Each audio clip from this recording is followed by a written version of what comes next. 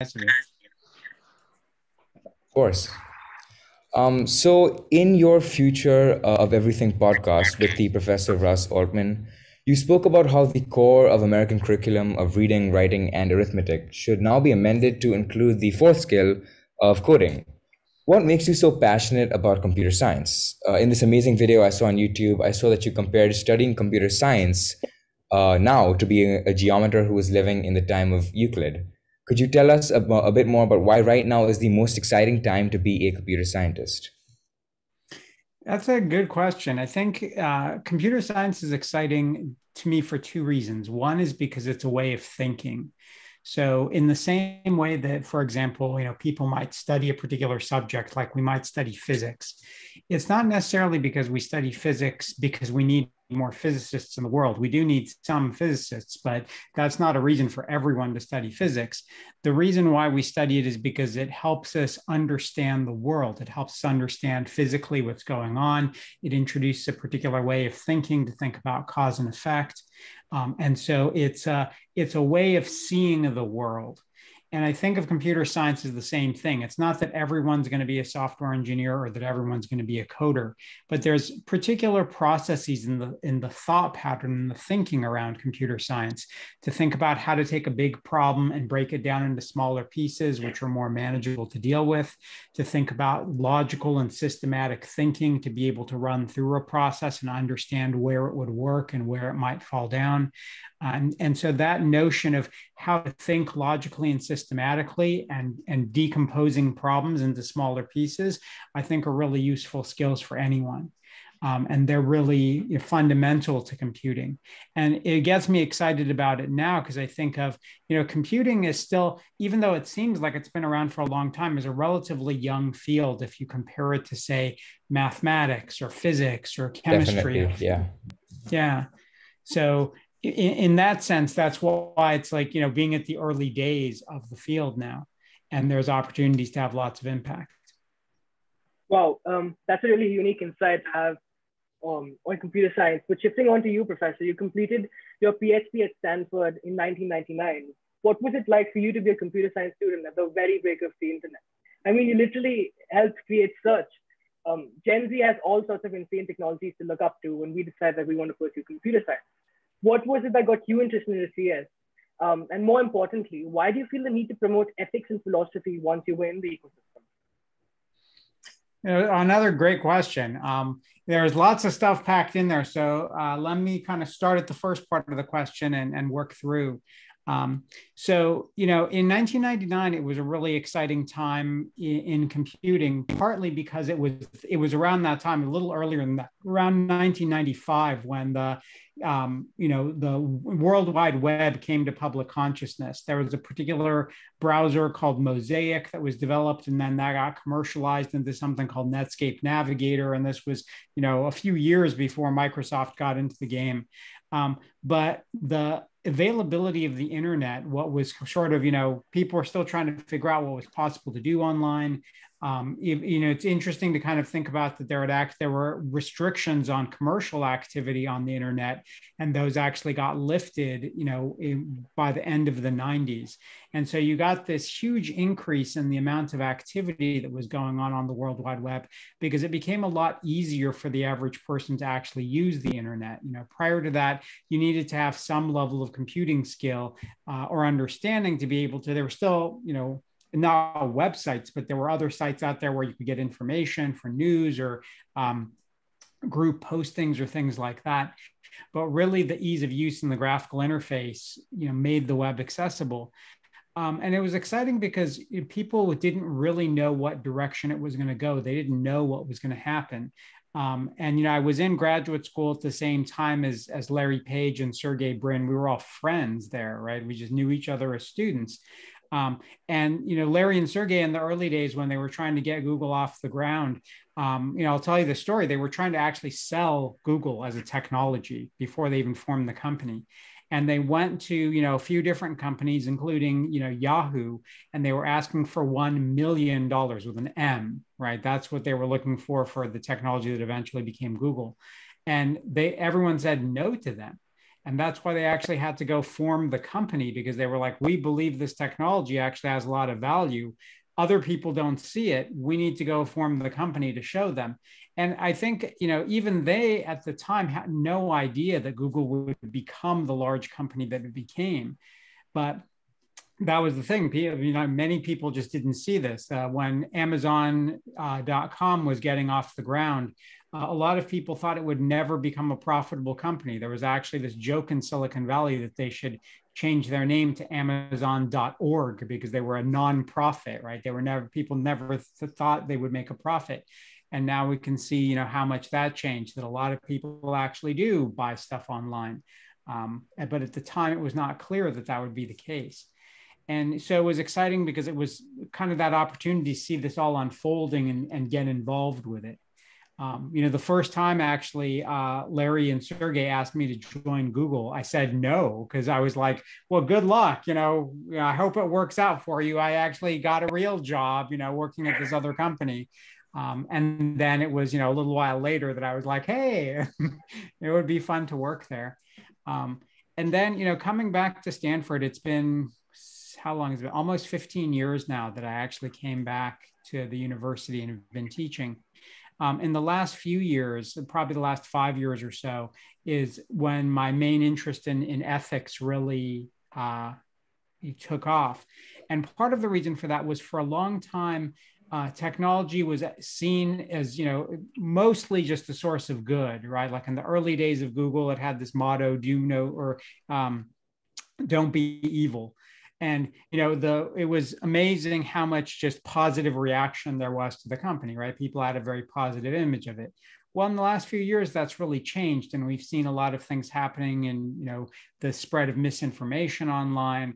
We've seen automation potentially displacing human jobs and human labor, or changing the marketplace. So with like various kinds of ride sharing apps, for example, people whose livelihood was previously in the transportation industry are seeing that changing now, and it's enabled by technology. In some ways it's good, in some ways it's not so good.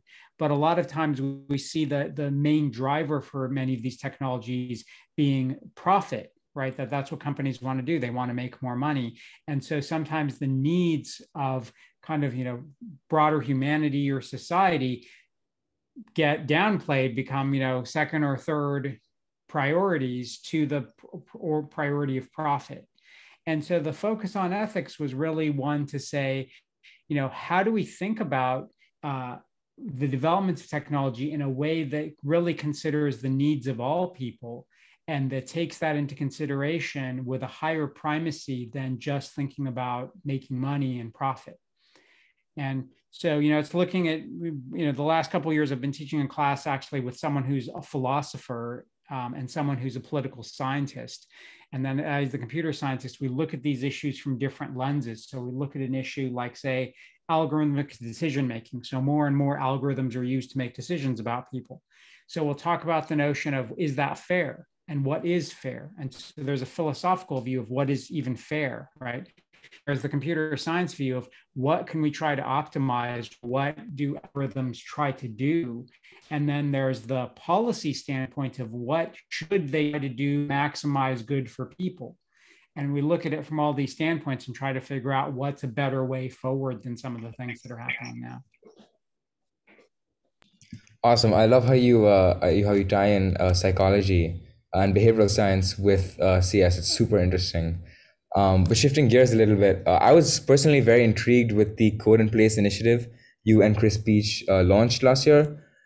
For those of us who aren't familiar with the initiative, the Code in Place program brought Stanford's legendary CS 106A class to more than 10,000 students from 144 different countries. I read the Stanford Daily article about the program, and I was quite frankly blown away. I was especially interested to learn that the retention level in the class was 10 times that of a normal online MOOC class, and you had over 1,000 teachers conducting the program, keeping a 10-to-1 student-teacher ratio in an online class. So could you describe your experience teaching that class and building that community? And what exactly does this experiment tell us about the future of CS education? Thanks for asking.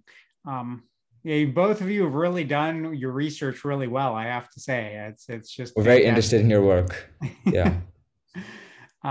So the idea behind Code in Place, and I give Chris Peach, who's my colleague at Stanford, a lot of the credit for this. Actually, most of the credit. I think he's just a wonderful human being to work with.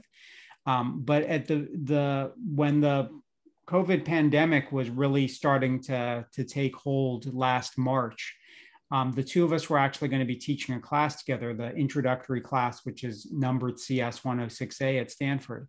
And we were talking on the phone about, what can we do in the pandemic? And we said, well, we're not doctors in the sense of medical doctors, right? We can't actually work in a hospital. We don't have the means to produce personal protective equipment. What do we know how to do? We know how to teach. When we figured there would be a lot of people who would be at home, sheltering in place for the pandemic, and that there would also be a lot of job displacement. So we thought, well, if people might have some extra time now anyway, because they have to be at home, and because there was going to be so much disruption to the economy, some people may actually be looking for different jobs.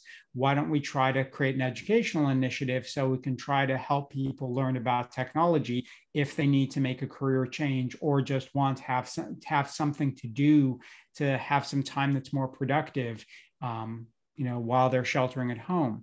And so we decided, well, we're going to teach this class. Why not try to make it available to the world?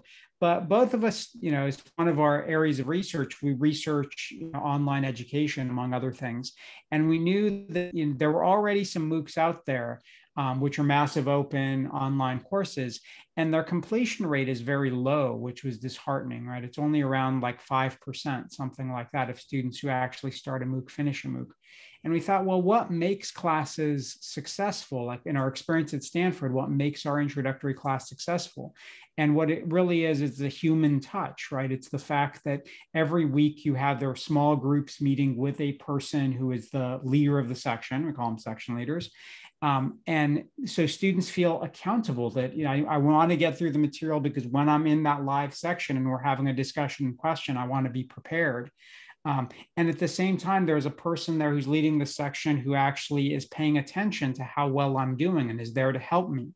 And so if I'm actually progressing in the class, they can help me continue to progress. If I, don't make any progress, I'm not going to be, being able to get the benefit of this education myself, but I'm also going to sort of be letting my section leader down because they have an expectation for me, like a teacher, to be able.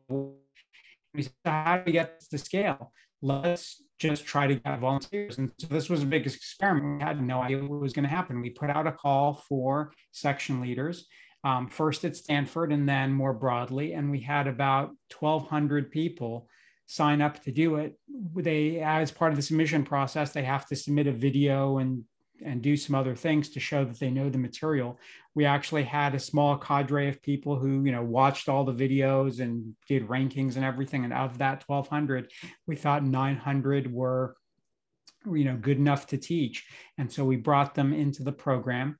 And then we had basically a little more than 10-to-1 ratio. So we were allowed to, we put out an application to students.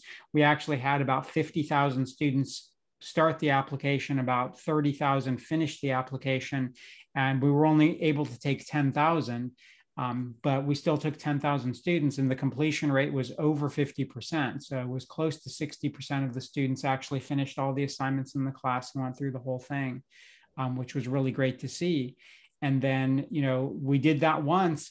And it was such a positive experience, both for the instructors and, what we did some surveys and the students told us they really liked it, that this year we said, let's do it again. So we're doing it again this year. We're actually in the middle of it right now. This time we have 1,200 section leaders and we have 12,000 students.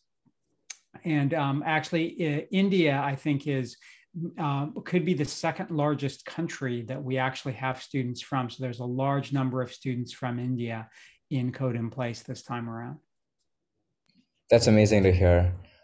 So kind of shifting gears a little bit to a little bit of a more political question. Now more than ever, we see a trade-off being made between social media's ability to support free speech and its ability to propagate hate speech and incite violence.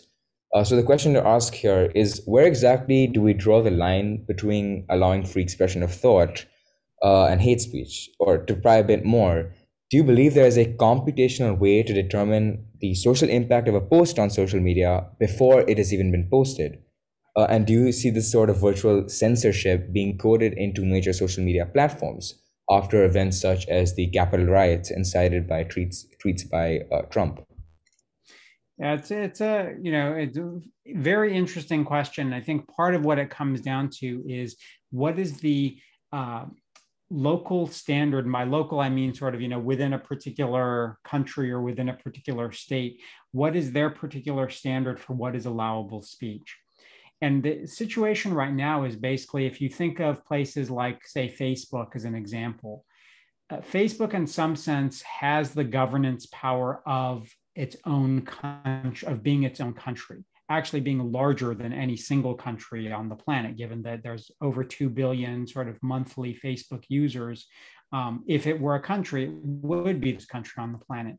And the question is, who is the ruler of that country, right? It's basically Mark Zuckerberg. So he gets to make the decisions as to who has free speech and who doesn't have free speech, who, in what ways people can post information and where that line exists. And so if you think of that, a role that's traditionally taken by government, which is to determine what is hate speech, what are the allowable rules for free speech within a given country, are essentially now controlled by a single individual. And there's a few caveats in there, so I'll give you the caveats in just a bit. But what we're seeing in sort of the consolidation of power in the large platforms is not just a consolidation of technical power, but that technical power turns into political power when they have an impact on these kinds of decisions for a large body of people. And so the caveats, for example, in Facebook's case is, at one level, they don't actually want that power, because they're actually in the strange situation where they get criticized from both sides, right? If they do something to take down content, they get criticized for censorship. And if they leave content up that is hateful in nature, they get criticized for allowing hate speech. And so in some sense, there are arguments that they take from both sides. And so they, at some point they said, well, we don't really want this power. It's unclear how much they completely don't want it, but they actually do want some broader input. There's now this, council, which is sort of referred to as the Facebook Supreme Court, which actually makes some of these decisions, but they only handle about, 20 decisions every 3 months, every quarter. So the number of real decisions they need to make is actually pretty small, because it's just a group of 15 people who make these decisions, who are pulled in from, different parts of the world and different kinds of backgrounds. But they also take up some pretty important decisions. So later this month, actually, they're supposed to be ruling on whether or not Trump gets his account back on Facebook, right? So Facebook made the decision to close his account, but the Supreme Court, this external body, could actually reverse it, which will be a pretty substantial decision in that case, given the number of followers he has on that platform. So the real question becomes, okay, so how should this be regulated, right? Because what you don't want is, you don't want a private company having complete control to regulate this.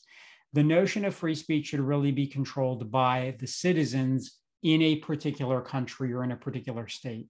So, even though politics has its own problems and has its own, issues, it still is, at least as far as we have now, kind of the best mechanism for being able to collectively determine what is the decision-making will of the people, at least in places where there's some level of democratic rule, right? So no one person can make that decision. How do you sort of collectively adjudicate or determine among what people want? Well, if you have a somewhat democratic process, that's kind of the best mechanism we have for it now. It doesn't solve all the problems. I'm not saying that doesn't have its own issues. It does, but at least it's a way to allow for collective decision making. And so then the country determines what are the particular guidelines that they want to have around free speech, and that's what the platforms should be required to follow. In some places, they actually are, because of rules. So, for example, in Germany, they already have rules against, speech related to Nazi background or Nazi history. And so the platforms actually have to abide by those right now in Germany, otherwise they wouldn't be allowed to operate there. And so for different countries, you could think there's different rules that they have. The place that runs into problems is some countries actually don't have democratic rule, and they have authoritarian regimes that say you can't post anything that is critical of the government. Right. And then that's the place where this raises this question of that's not representing the will of the people, because the people had no collective decision making. And there's some rule that's preventing the government from being, or preventing the platform from being critical of the government. What are the rights of citizens to a free flow of information there? And that's the place it becomes difficult, because when companies try to do that, the governments can kick them out. Right. And this is kind of the situation we actually saw with Google in China. They went into China in the hope that, potentially they could make more information available. And the response of the Chinese government was, you actually have to censor the results. Otherwise, you can't do business here. And so Google doesn't do business in China anymore, at least not with respect to search in that way. Wow. You spoke about Facebook. Facebook has 2.7 billion users right now. They're a massive juggernaut.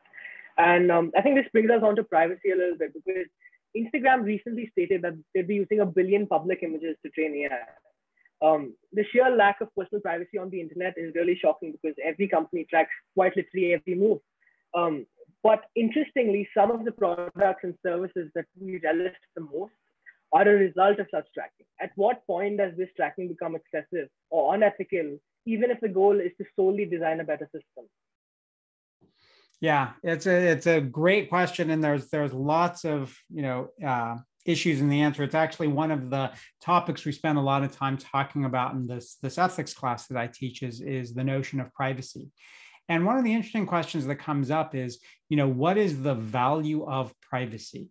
Right? Because sometimes people take the view on privacy of, well, you just shouldn't do anything that you wouldn't want to become public, right? If you don't do anything bad, then there's no problem with privacy.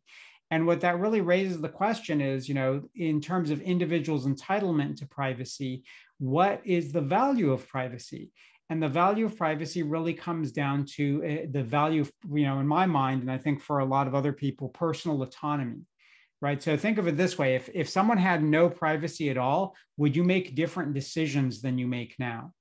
If you would make different decisions, then what that means is that privacy is valuable to you as an individual, as an autonomous person, to be able to make your own decisions. And so if you take some of that autonomy away from the individual, that philosophically as a value is you're taking away something that makes that individual who they actually are.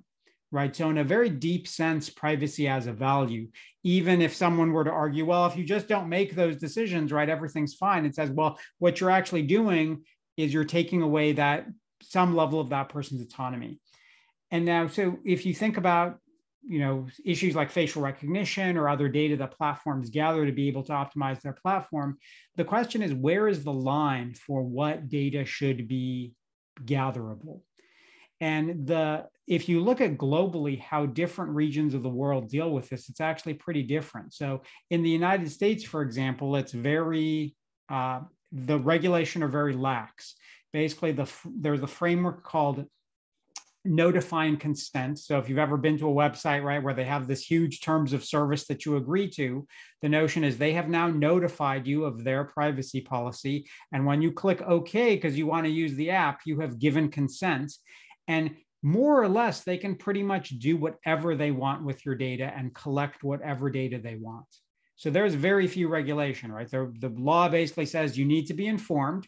That doesn't mean you have to actually read the policy, right? Most people don't. They come in there, they get 20 pages of stuff. They say, well, I want to use this app. They just click OK and they move on. But from the standpoint of the law, that clicking OK is you given consent and you can do whatever you want. And if you actually read the Facebook terms of service, there are some things in there that if someone actually were to read all the details are actually fairly frightening, right? So when you post a picture, for example, to Facebook, you actually give them a right to do anything they want with that picture, right? So they can take your picture, turn it into a political advertisement, right? And put a picture of like whatever candidate you hate next to yours and say, this is how you should be voting because this is what, the people want. And you might see that and you say, but that's my picture with this person I hate. Why are you doing that? And it's because, well, guess what? When you click that button, you gave them consent. A different framework that's used for privacy is what we've seen actually in the last year or two, a couple of years actually in Europe, which is called the General Data Regulation. The General Data Regulation, GDPR, Data Protection Regulation. And the idea is that it's supposed to put a lot more of the control around data in users' hands. So not just notifying consent, but the notion of if you actually want your data pulled from a system, you should be able to do that. There should be clear guidelines with things like how long a platform is going to keep your data before they delete it. There's also some, side effects that you might find annoying, right? So now when you go to a lot of websites, it actually asks like you to okay their cookie policy, right? If you've noticed that. For a lot of websites, that's actually due to GDPR because it actually says if you are tracking the person, they need to be notified, right? So if you're using cookies, they need to be notified. And it's an interesting framework. So in more places that same notion of giving individual users more control over their now beginning to kind of take hold. So there's a law that just passed in California in the United States that has some similarities to GDPR. There are some other countries that are looking at similar kinds of regulation. So it'll be interesting to see what happens on a more global level. But it is, again, it comes from the notion that individual countries have different sorts of frameworks for how they do things. In the United States, there's they're actually sort of on the extreme, the notion of free speech. And that translates to also kind of freedom for the companies to do what they want to do with data. And since many of them are based in the United States, they've sort of been doing more with that data than people actually with, but I think sort of frame we're actually that the consumers definitely don't have much autonomy on the data collection these big tech companies have. I posted an image on Twitter, which I'm not too proud of, and now if you Google my name, it's everywhere, and it just doesn't go down. But adding a bit more to privacy and where data collection, where one can draw a line on data collection, I'd like to add some context to this entire question with respect to the startup I'm working on. So, so I'll just give you a brief intro on the startup. We aim at curbing the sizing issue on fashion industry and boosting online sales and hyper-realistic 3D personal avatars. And due to our approach and outlook behind this entire issue, we have the opportunity to collect unique data parameters that link to personalization. And we essentially, we're hopefully waiting on collecting millions of individual body data samples, which is something very personal. And collecting this form of data, some may classify as being intrusive. But creating supreme personalization is what we envision, and creating new technologies requires it. What sort of feedback or advice would you have for organizations like ours, where one might have to balance between collecting user data and offering a better service? Yeah, it's a great point. And part of it is, to what extent do you meaningfully inform your user about what data you're collecting, right? So it's not just buried inside, 20 pages of a terms of service agreement, but really they become aware of what data you're collecting, how you're going to use that data, right? So what kind of guidelines do you give yourself to say, these are places where we can use the data in a particular way, and these are places where we're not going to use the data? Do you also make a clear policy around things like aging your data out, right? So like after 18 months or something, unless you want us to keep the data longer than that because it has some benefit to you. So for example, if it's a fashion application, someone's, things like their shirt size, their waist size, things like that they might use for clothing, they might want to say, well, if I'm regularly engaging with the application, it's fine for you to have that information. And so you can keep it for longer than 18 months, or you can keep it as long as I keep logged into the application, right? And then if it's 18 months past my last login, then you should delete it.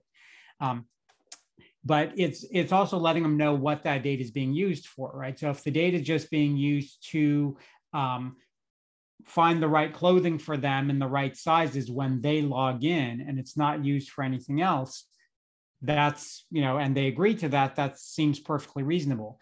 There are certain things where you might want to think of, well, are there ways where aggregating this data becomes useful? So one thing is aggregating people's preferences. What did they buy, right? So you can recommend other things to them. That's kind of the common case. Well, how much data are you collecting and how is it being used in aggregate? And then are you sharing that data or selling that data to other platforms?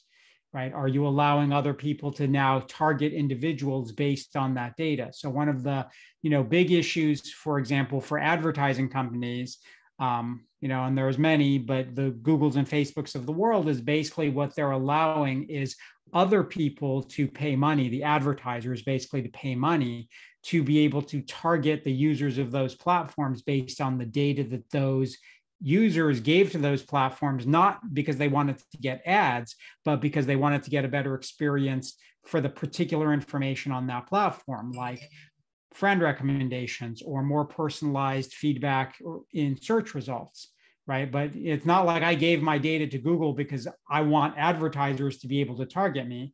They have my data because I want better search results for when I do a search, right? But I don't have control over that. And so to the extent that you can give people actually that kind of control, or just make kind of the statements that we're not going to make this data available for use by others, like advertisers or whatever the case may be, then you're drawing the lines for, making it clear where that data is being used and where it's not. And I think that's kind of the bigger issue, is that right now it's not clear to an individual user, right? When you go to Google and you use their application, you don't know what data is being collected about you. You don't know who has access to it or how it can be used, right? In any meaningful way. You also don't know how long they keep it, right? I mean, most people who don't actually bother to read through all the terms of service don't realize, how that data, what is the longevity of how they keep it, what kind of models are built on it, stuff like that. So that's what needs to be clear. And you want to think about the, keeping the user centrally in mind. To what extent is the data you have available potentially data that the user doesn't want you to keep around to personalize, even if it's for personalization, because it crosses some line into violation of their privacy. That sums it up pretty well. That's insane advice. That's what we'll be doing. Thanks. Yeah, thank you so much. So kind of on this idea of coding, as a CS student, I am completely new to coding. I know the most fundamental structures of HTML, CSS, and JavaScript, not much really, but I've read several of your studies on modeling how students learn how to program and autonomously generating hints by inferring problem solving. So that idea of an intelligent tutor. Given how important CS is in today's world and the influx of new students wanting to learn how to code, such as me, how do you see beginners like me learning coding the right way, if there even is one? Yeah, there's lots of different places to start. And I think the biggest step is not so much worrying about learning how to code the right way. It's just about taking the first step. Like, I think for most people, the fact that you are already, taking your first step, or have gone past your first steps, clearly in terms of coding, is the most important thing, right? The hardest thing for anyone is to start something new.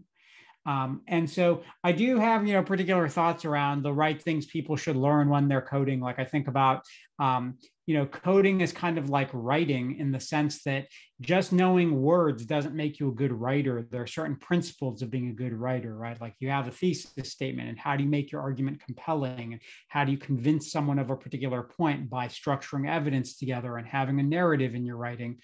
These are all the things we sort of write as we learn, or we learn as we do more and more writing to be able to create better writing. But just having a dictionary available to us of all the words doesn't make us a good writer. And that's the same way I think about programming. And, you can learn a programming language by learning all the words in the language, basically, like what are all the commands you can use. But that by itself doesn't actually make you a good software engineer. What makes you a good software engineer is understanding what are the principles for writing good software. How is it structured? How is it something that's readable by a person so that it can be maintained over time? How are big problems broken down into smaller problems so that different portions of the code can be reused to build something bigger and more robust and improved over time? So, I do think that's kind of the long-term goal for someone who wants to be a software engineer. But the short-term goal is really just to get started, because if you never start, you never become a software engineer, right? And that hump of just starting is the bigger challenge. So I do think, some of the ways that you can learn the proper ways of coding is once you get started, once you actually get over the hump of like writing your first programs and making some progress that way, is to try to find programs that actually emphasize principles of software engineering, or what we like to refer to as programming methodology. That's the name of the course that I teach with Chris Peach. That's more than just the notion of like, how to code in 20 days, right? There's lots of books that are like, learn JavaScript in 20 days. And those are kind of more interested in teaching you kind of the dictionary, right? Is here are all the commands you can use. And it's a little harder to find the, how to become a software engineer in 4 years, right? Because actually becoming a good software engineer is something that takes a lot longer than 20 days. Right? If someone came along and said, how to be the world's, greatest writer in 20 days, you'd probably say, well, it turns out the craft of writing is something that takes a longer time to really be able to hone. Software engineering is the same thing. But there are, programs that kind of take a longer term view toward doing that. And those are the ones that in the long term, I think are worth seeking out. But getting started, get started with anything, because the getting started gives you that impetus and gives you that power to then be able to take the next steps. Yeah, so speaking about getting started, I'm deeply interested in the role computer science plays in democratizing access to transformative information. This is why at Mahatma I work on, like I mentioned, TheraTunes, which democratizes access to music therapy, and it's built especially for students with special needs. Working with special needs centers across India, I learned how to build a rudimentary app. And with your permission, I'd like to show you a bit of the beta version of it. Would that be okay? Sure. Okay. Manu, I think you're going to share your screen.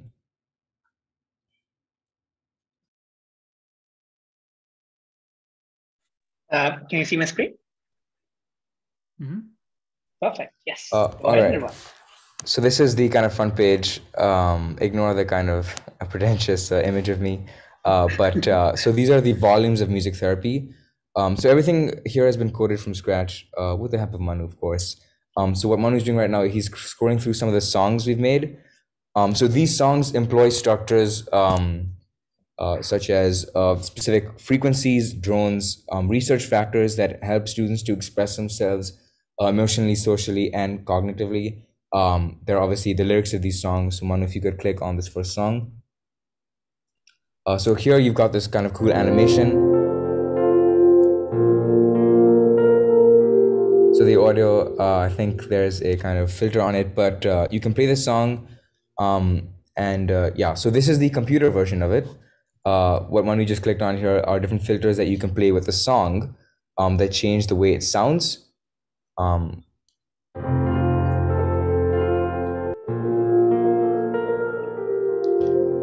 And so if we move on to the lyrics page, click on this arrow over here.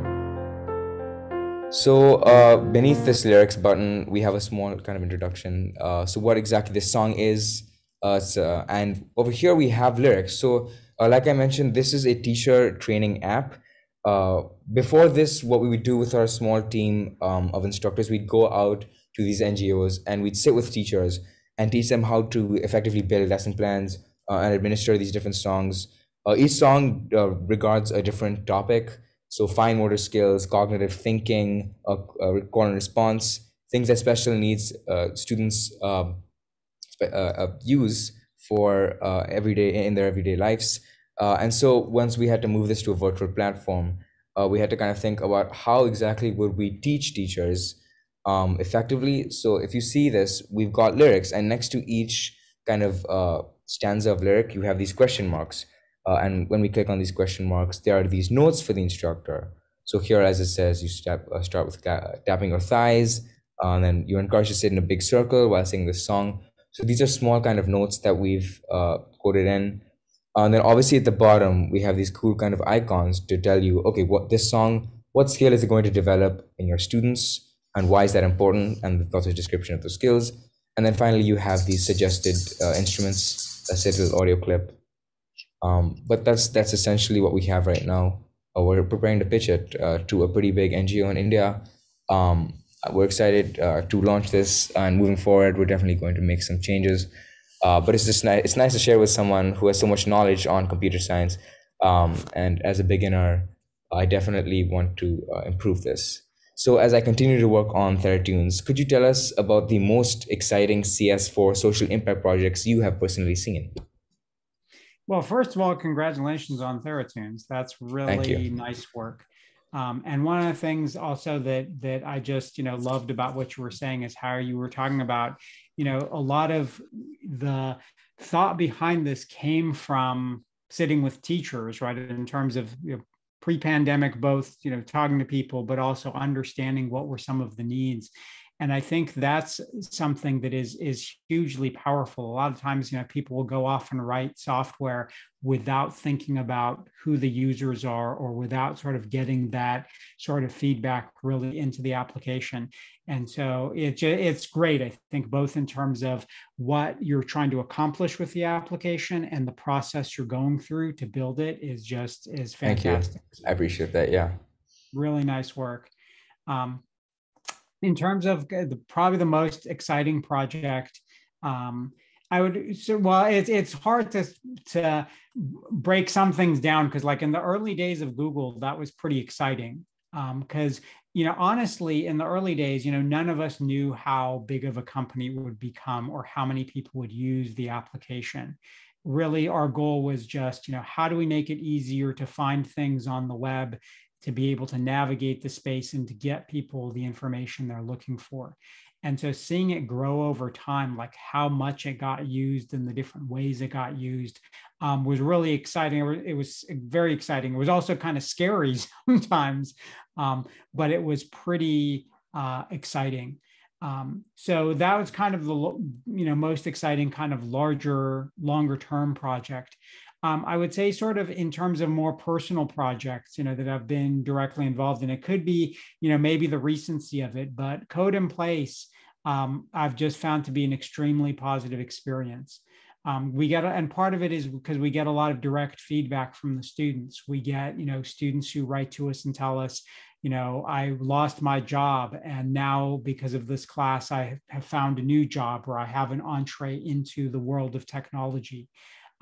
We even had one person who wrote us just this really heartfelt note about how they were really depressed, and they were considering suicide, and basically engaging with the class was something that got them to think more positively and not do that. And it was really kind of shocking, right, to read that you would think that this is education can do that, but I think education has a tremendous sort of life transforming power to it. And so, those are the things I find most exciting, is where it actually seems to have an impact in people's lives. And when you hear it from people, right, that's just, to me, there's no more excitement than that when you really can have a positive experience with, or positive impact. For sure. Yeah.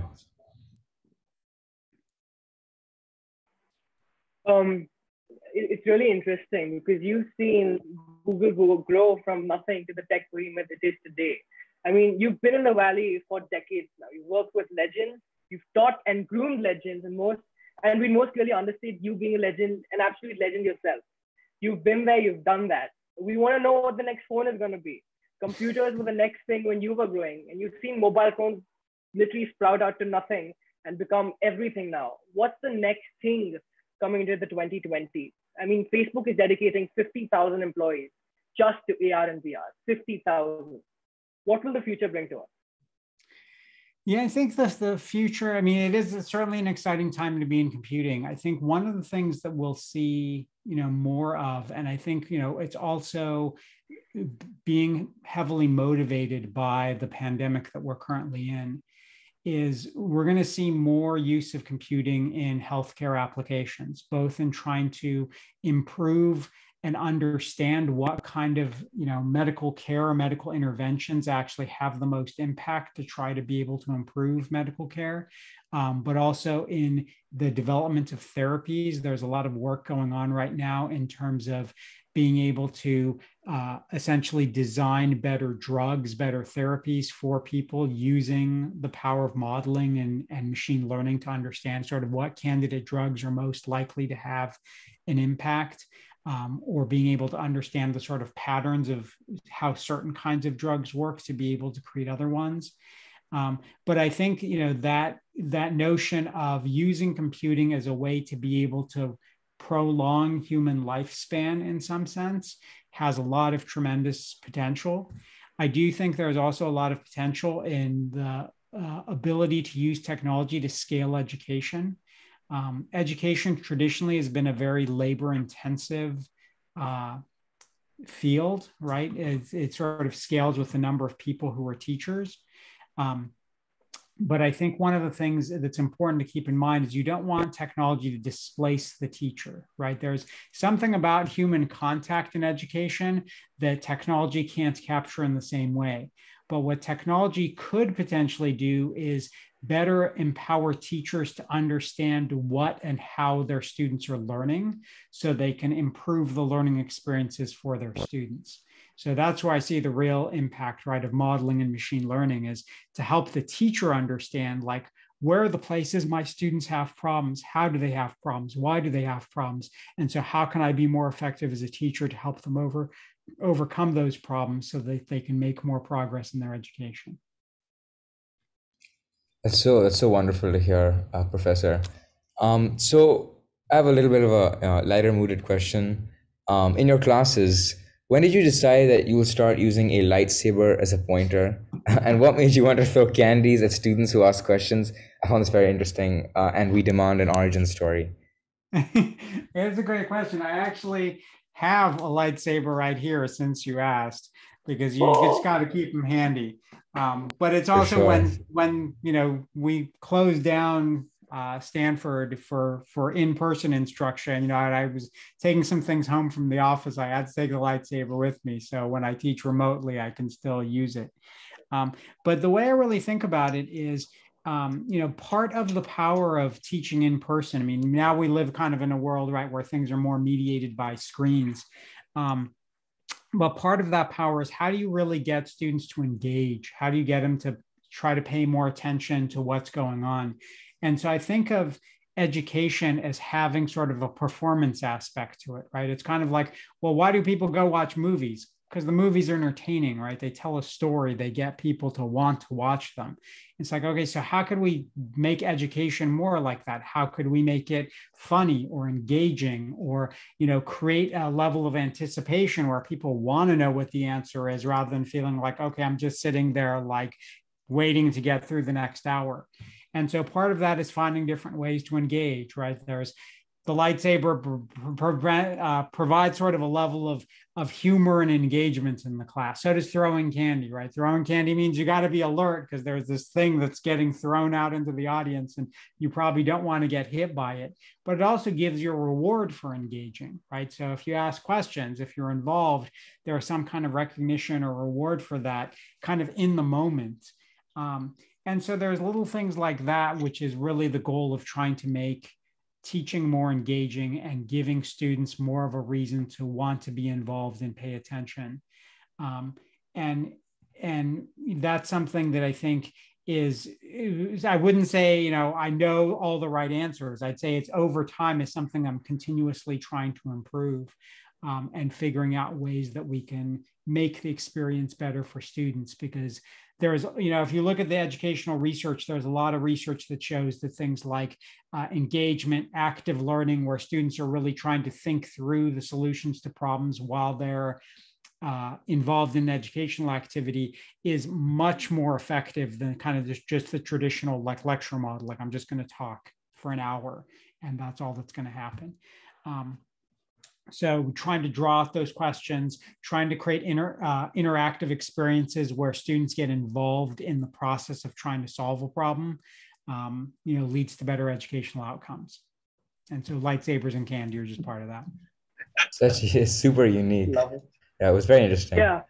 And actually, I'd like to ask a follow-up question to this, because we've seen multiple edtech companies in India and internationally add some form of a cartoonish reinforcement, which may act as a substitute to engagement. Right? We see companies add cartoon characters towards education platforms, and you get small prizes and you get small tokens that encourage students to learn.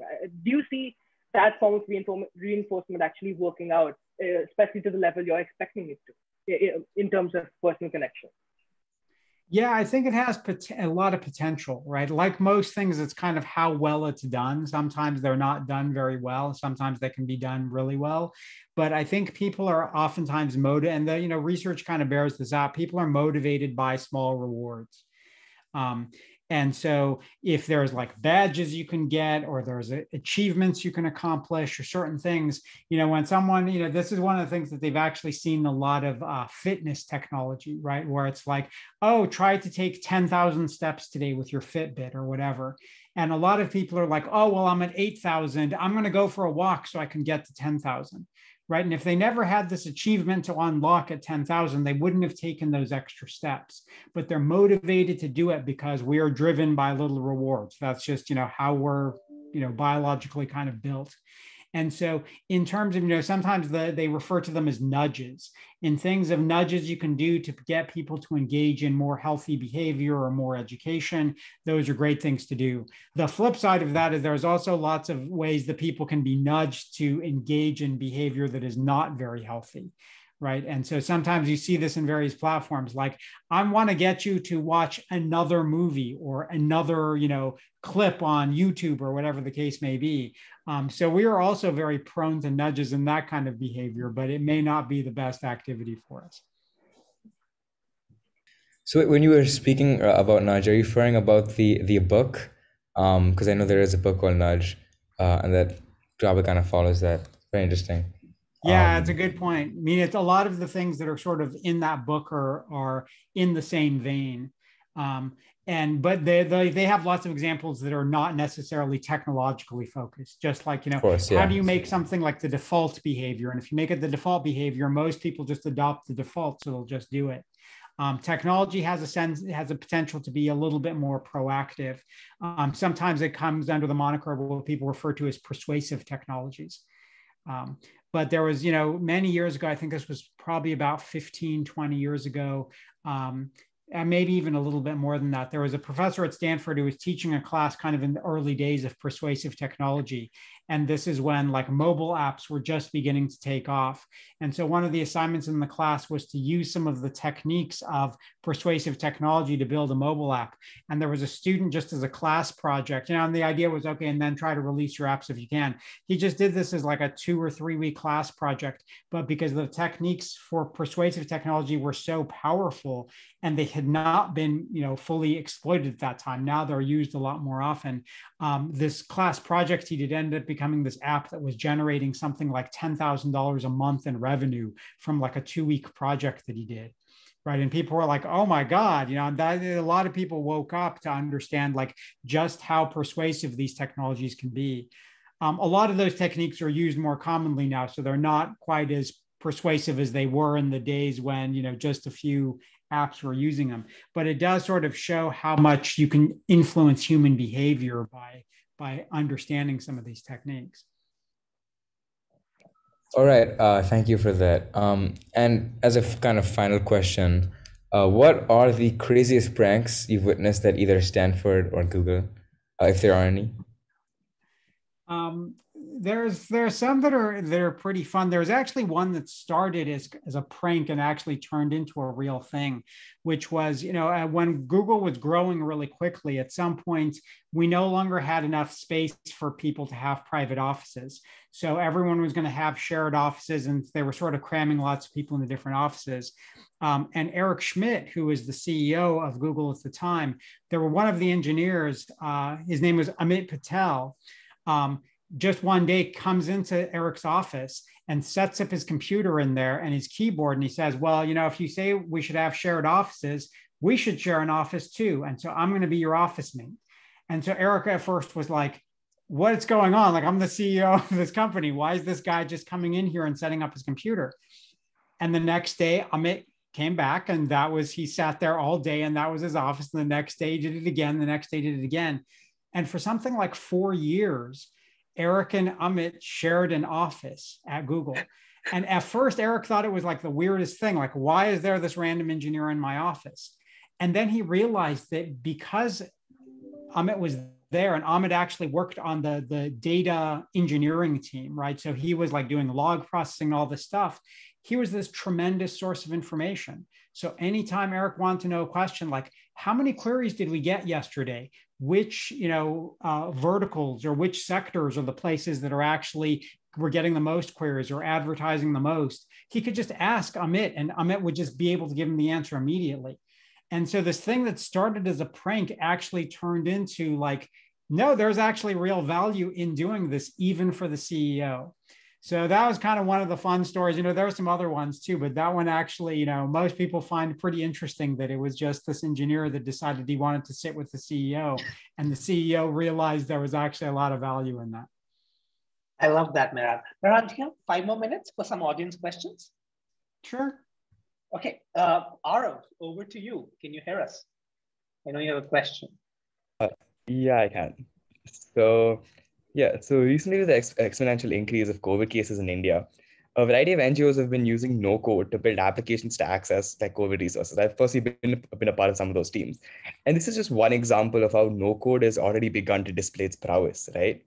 Do you believe no-code could be the next step in empowering the common man to create code for the greater good? Yeah, it's a great question. I think certainly that direction, I think, has a lot of power. There's a notion of, what is the particular technology that you actually use to do that? But I think there is more of a push toward getting more people to understand how they can actually make things without having to go and learn a whole bunch of programming and be able to put applications together. It's sort of, we move up the stack of abstraction in some sense in technology. So I think there's a lot of potential power there, because the power of computing is really unleashed when you move the consumer to be a producer, right? It's like most of us are used to just consuming technology, right? Other people build apps that we use.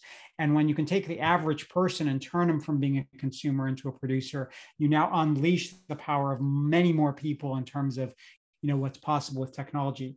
The difficulty there is the people essentially who are building those abstractions, who are building things like no code, what are the affordances or what are the mechanisms they're giving to people to be able to build things? Because that sort of constrains the set of stuff they can build. And so that's the question, is if we want to sort of in some sense, the notion of democratizing technology to make it really available to everyone, part of the question becomes, what do we want everyone to have the power to do? And how do we build that out in a broad way? So I do think there's a lot of potential there. I think it'll take a little while before we achieve that potential, but part of it is always keeping in mind, like, what are the kinds of things you want to empower people to do? Those are the sorts of things that, should be prioritized in terms of the technology we build. I love that. Thank you so much for your time, Mehran. Any other final audience questions that jump out and say, but I really, really appreciate your time. I know how busy you are. And thank you so much for making time for us. Thank you for the opportunity to be here. This was it's just lovely to hear about the kinds of things that are going, and the questions were just, extremely well thought out. So thanks for taking the time. Really, really appreciate your time, Mehran. Thank you so much, Professor Thank you so much. Sahami. It was really fun. Awesome. Perfect. Thank you so much, Mehran. Have a lovely, lovely day. Thank you so much. Thank you. You too. Good to see you. Bye. Take care. Thank you. Thank you.